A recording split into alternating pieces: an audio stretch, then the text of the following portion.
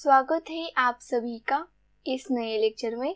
तो आज हम इस लेक्चर में MCQs on flow through open channels, ये जो हमारा हाइड्रोलिक्स इस सब्जेक्ट का 5th यूनिट है और इसका नाम है फ्लो थ्रू ओपन चैनल्स।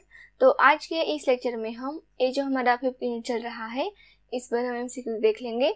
तो चलिए शुरू करते हैं। Question number 1, the ratio of the wetted area to it's wetted perimeter is called as option A hydraulic radius, option B hydraulic jump, option C both A and B, option D none of these. The right answer is hydraulic radius. Question number 2, the conditions for most economical rectangular channels are option A D is equal to 2D, option B R is equal to D by 2, option C both A and B, and option D none of these. The right answer is both A and B. Question number 3, hydraulic mean depth is also known as option A hydraulic radius, option B hydraulic jump, option C both A and B, and option D none of these. The right answer is hydraulic radius. Question number 4, the parameter of the section getting wet during the flow. Option A wetted area, option B wetted perimeter, option C hydraulic radius, option D none of these. The right answer is wetted perimeter. Question number 5, rivers and streams are the examples of option A artificial channel, option B natural channel, option C both A and B, option D none of these. The right answer is natural channel. Question number 6, the area of the section of channel getting wet during the flow is called as option A wetted area, option B wetted perimeter, option C hydraulic radius, option D none of these. The right answer is wetted area. Question number 7, irrigation channel is the example of option A artificial channel, option B natural channel, option C both A and B, option D none of these. The right answer is artificial channel.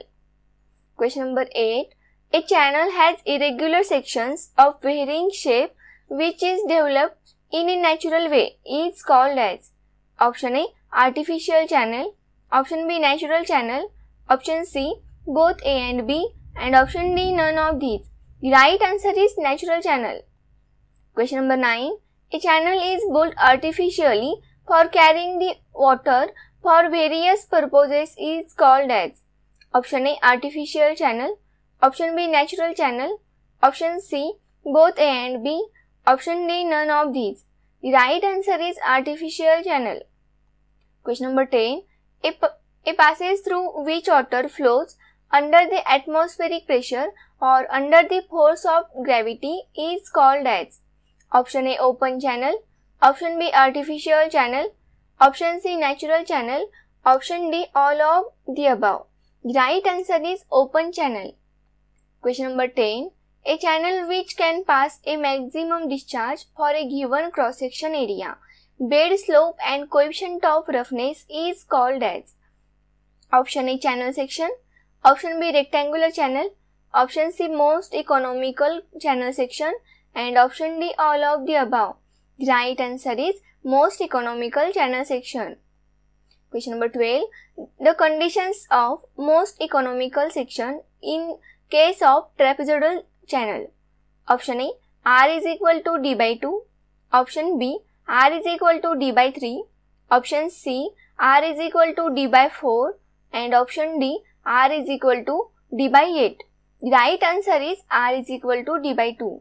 Question number 13, open channel flow is under option A atmospheric pressure, option B gauge pressure, option C absolute pressure, option D none of these. The right answer is atmospheric pressure.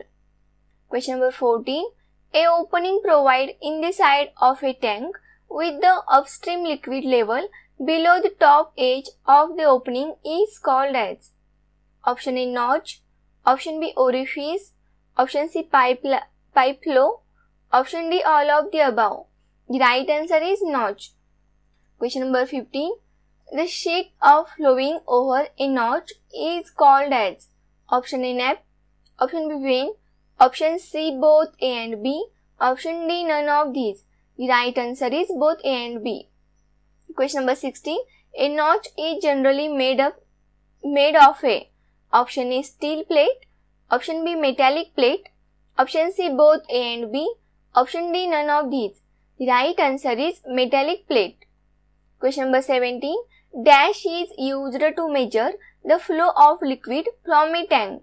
Option A notch, option B orifice, option C pipe flow, option D all of the above. The right answer is notch. Question number 18. Velocity measuring devices for channels are option A float, option B current meter, option C pitot meter, option D all of the above. The right answer is all of the above. Question number 19. Dash is the oldest and simplest method to find the surface velocity of water. Option A float, option B current meter, option C pitot tube, option D none of these. The right answer is float. Question number 20. Types of floats are option A surface or single float, option B double float, option C rod float or velocity rod, and option D all of the above. The right answer is all of the above. Question number 21. The length of rod float is about dash percent of the depth of flow. Option A 80%, option B 90, option C 85, option D 75. The right answer is 80. Question number 22. Dash is used to measure the velocity of flow at any point. Option A float, option B current meter, option C pitot tube, option D none of these. The right answer is pitot tube. Question number 23. Dash are the locations where hydraulic jump forms. Option A at the debias side of spillway, option B at the debias side of sluice gate, option D at the debias side of canal fall, and option D all of the above. The right answer is all of the above. Question number 24. Depth of flow in the channel corresponding to minimum specific energy is called as option A critical depth, option B critical flow, option C subcritical flow, option D none of these. The right answer is critical depth. Question number 25. Dash are used for measuring discharge through the channel. Option A flums, option B wear, option C notch, option D pitot tube. The right answer is flums.